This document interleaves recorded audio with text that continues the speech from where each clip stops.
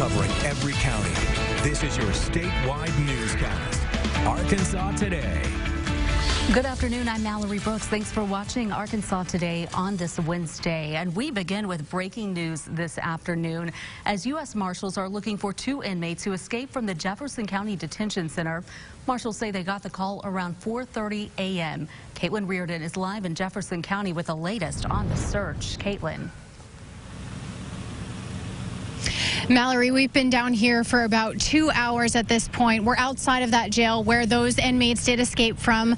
We had spent a bunch of time actually talking to people who work in the downtown area about what they know or saw or heard about this whole situation. They did say they saw a lot of police activity this morning happening downtown, but they didn't have a lot of information about what was going on. We do know, though, 2 of those inmates escaped. One of them, Wesley Gullett, who is one of the inmates who escaped, is actually named as the president of the new Aryan Empire. He and Christopher Sanderson, the other inmate from this escape, were both in jail on a federal indictment. That indictment alleged that between May of 2014 and May of 2016, several new Aryan Empire associates had actually tried to have somebody murdered, and that was a confidential informant that they were in jail on that indictment. Now, we're still waiting confirmation from the Jefferson County Sheriff's Office as to what happened when these inmates were able to escape. We did hear some scanner traffic that does indicate that the inmates must have escaped sometime between Monday night, or we do know they've been missing since July 29th. Of course, we're still waiting on an official statement or some confirmation from the Sheriff's Department where this stands at this point, but we'll sit down here and continue to follow this. You can have the latest updates on Twitter and, of course, in our later newscasts. Mallory reporting in Pine Bluff. I'm Caitlin Reardon. To follow, a fired employee is accused of shooting and killing 2 former co-workers at Walmart. Martez Abrams is now facing 2 murder charges. Rebecca Butcher reports on how neighbors are reacting.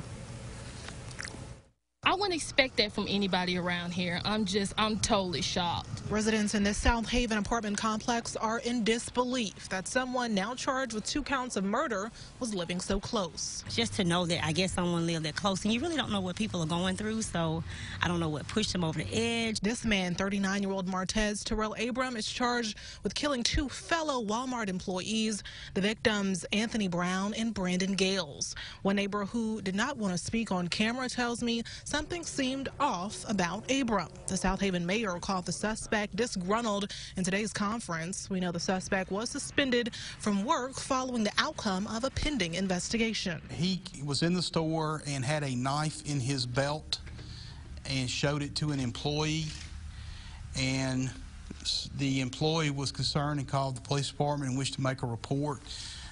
To our knowledge, he did not threaten anybody with it. Authorities confirm Abrams set a fire in the baby section in the Walmart. The suspect had no prior criminal history until this morning's shooting. This is something that could happen in any city in America.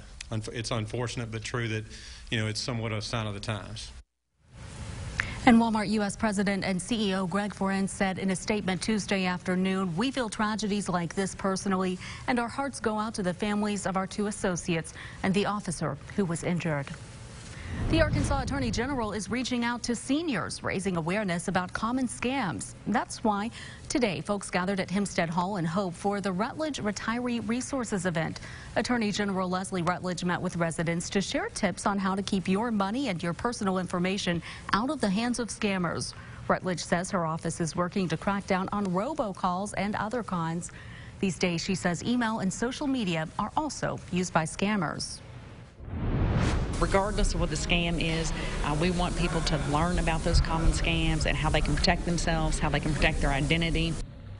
You can report scams to the Arkansas Attorney General's office at 800-482-8982, the number you see there on your screen. We also have a link on our website. Congressman Bruce Westerman meeting with people in the town of Hope while he's back for a brief visit from Washington. Congressman Westerman took questions about resources for veterans, school safety, and grant availability. The congressman also touched on the recent vote in Washington to raise the debt ceiling and fund the government for the next 2 years.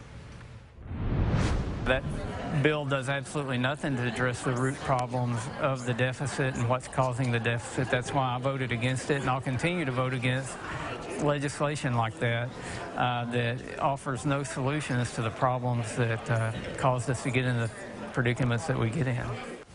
Congressman Westerman plans to visit El Dorado on August 7th. The deadline is fast approaching to apply for disaster relief in the natural state. After historic flooding in the River Valley left many Arkansans with serious damage, FEMA authorized 13 counties in Arkansas to receive federal funding. The deadline to apply is next Wednesday, August 7th, which leaves just over a week to apply. You need to make sure that you do have proof of residence, proof of identification, and receipts, photos. Any of that will help your claim. To apply, you can call the FEMA helpline or submit a request through FEMA's disaster app. Happening today, a successful launch of an unmanned supply ship headed to the International Space Station. The Russian spaceship blasted off from Russia's space complex, carrying about 3 tons of food, fuel, and supplies to the space station's 6-member crew. The spacecraft will remain at the space station until December. Let's take a look back at this day in history. On this day in 1964, Ranger 7 transmitted pictures of the moon back to the Earth before the American space probe smashes onto the lunar surface. 5 years later, the first men set foot on the moon during NASA's Apollo 11 mission. On this day in 1968, the town of Greer's Ferry was incorporated. It's named for the dam and lake that were constructed between 1959 and 1964.